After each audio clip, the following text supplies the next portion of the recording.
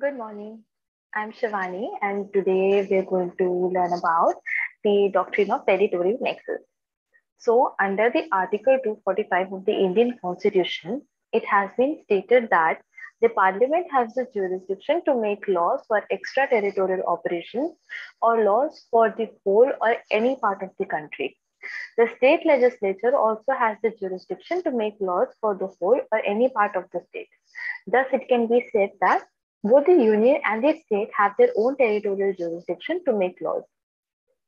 Under Article 246, it has been stated that the Parliament has explicit powers to make laws for the subject matters enumerated in the Union list, which is List 1 of the 7th Schedule, and the state has the power to make laws for the subject matter enumerated in the state list, which is List 2 of the 7th Schedule. Both the state and union have the power to make laws on the subject matter enumerated in concurrent list, which is List 3 of the 7th Schedule. Under Article 245 Clause 2, the Indian Constitution, if according to it, if any law is made by the Parliament regarding extraterritorial operations, no question can be raised on its validity. Thus, the validity of a legislation cannot be questioned in the case where the law made by the Parliament is regarding extraterritorial operations. In this case, a court is bound to enforce the laws made with regards to extraterritorial operations. These legislations cannot be invalidated. So, distribution of the legislative powers with respect to territory. How is it distributed? As enshrined under Article 245 Clause 1, the Parliament can make laws for the whole or any part of India. Parliament also has extraterritorial jurisdiction for which it can make these laws, which cannot be invalidated on the grounds that they have no effect outside India. So, to determine this, in the case of A.H. Wadia versus Income Tax Commissioner, it was held that a question of extraterritoriality of enactment can never be raised against the supreme legislative authority on the grounds of questioning its validity. It may not comply with the rules of international law, or while enforcing it, practical difficulties may arise, but they are subject to the questions of the policy, which is the concern of a national or a domestic tribunal. So, this leads us to the theory of territorial nexus. What does this theory of territorial nexus mean?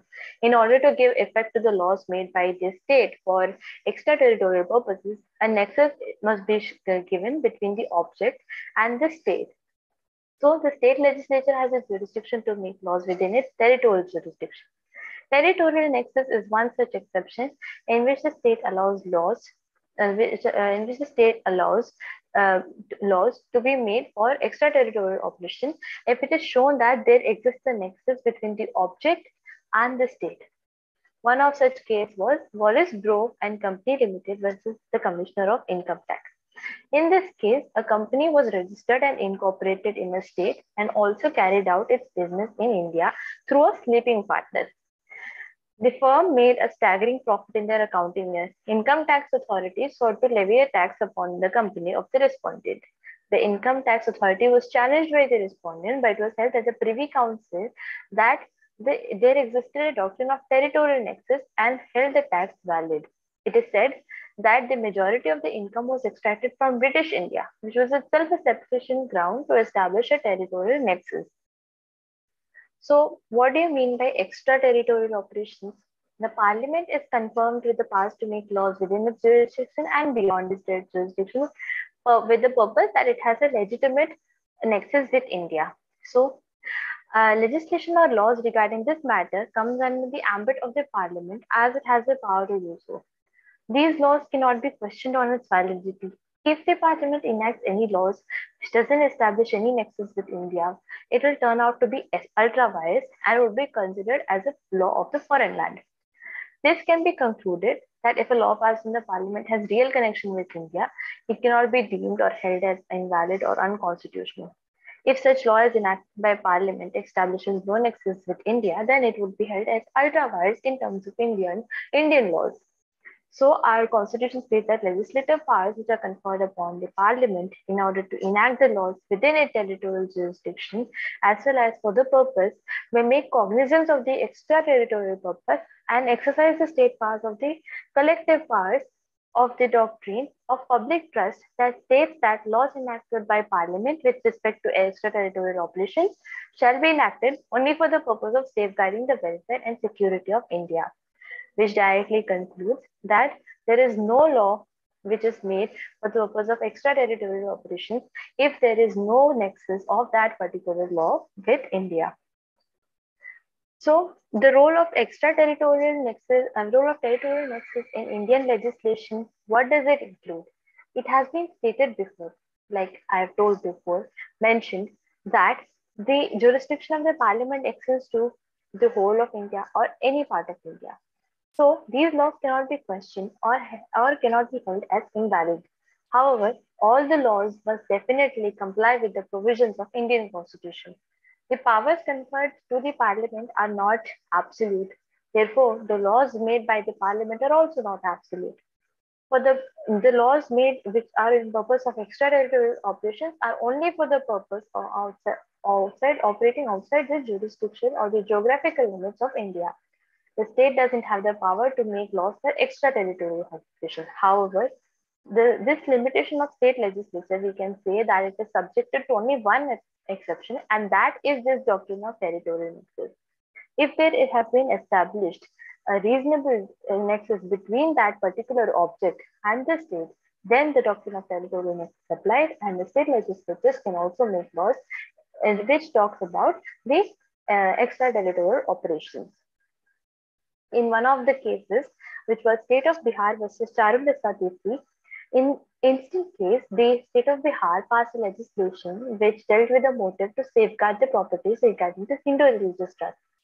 This act consists of all the trusts within the territorial limits of Bihar. So the respondent, the trust treats several of her properties situated in Bihar and in Calcutta, and the trust was inside the territorial limits of Bihar. Several questions were raised with regards to the scope of this act. It was held that the act passed by the state of Bihar could have effect over the property situated outside the state of Bihar, keeping in mind that the trust must be situated within the limits of the state and there exists a sufficient nexus between the parties who are involved in that property and the state in itself. In conclusion, we can state that the legislative powers have been distributed into two folds. One is between the center and the second is between the state. Their power is partitioned by the Constitution so that they can have independence over their executive and legislative authorities.